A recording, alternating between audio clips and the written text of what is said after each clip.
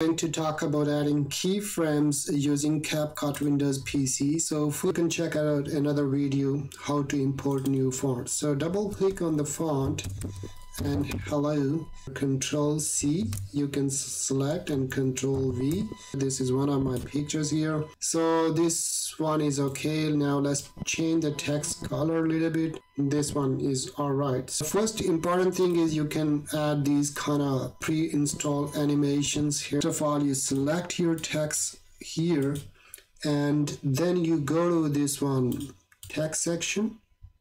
Okay, here you can see a small dot, right? So this one is plus position. Actually, keyframe is positioning your text. So I add one keyframe here, and here you can see that a blue keyframe has been added. And now I just move this cursor here, and at this place I maybe need my text to zoom like this, and here I need to press another keyframe, and here I need more zoom. Just move your cursor here. Now you see the text is bigger, and now make it more bigger as you like and place it here. I want to make it more bigger and fit to screen, and now you just go to this place and after zooming in, then zooming out. So just go to this place and position, and this is plus, and now I make it smaller again, and maybe change a little bit here at this one. It's just to teach you.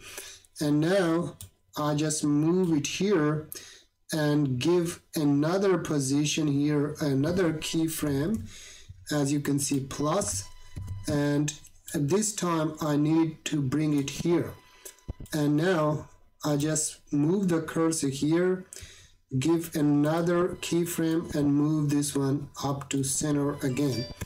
Let's go to play. Look, it's awesome. And if you want to increase the duration, you can always increase the duration from this one. You just grab this one here. You can bring always a sound effect and place it here. Now let's play. So it's perfect. Now it's time to give animation to these keyframes to our picture. So let's suppose this picture is here, and I want to give this first keyframe here.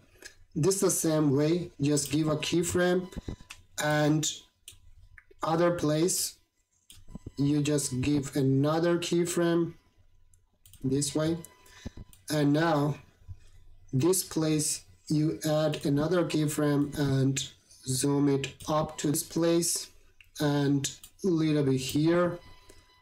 Now just move your cursor here, and this one, once again move your cursor here.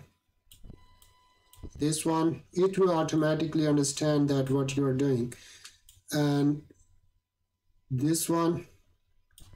Alright, so now what I need to do, I want to give it another side, like this one. It's coming from this, going this way and coming back from that side.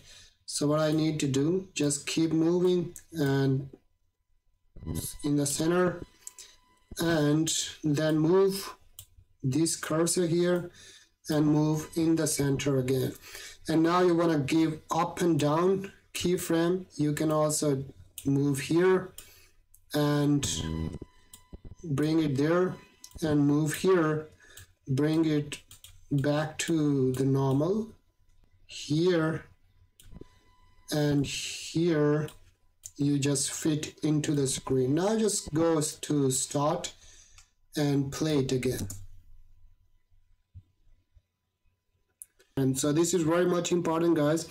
Adding keyframes is so much important for your videography, your photography, or your text and your sound and everything. So this was quite easy, and I hope that I made it easier for you. Follow the same procedure for your videos as well. I did for text and a picture. You can follow same for the videos. Thumbs up, subscribe, and I will see you in another new video. Take care. Bye bye.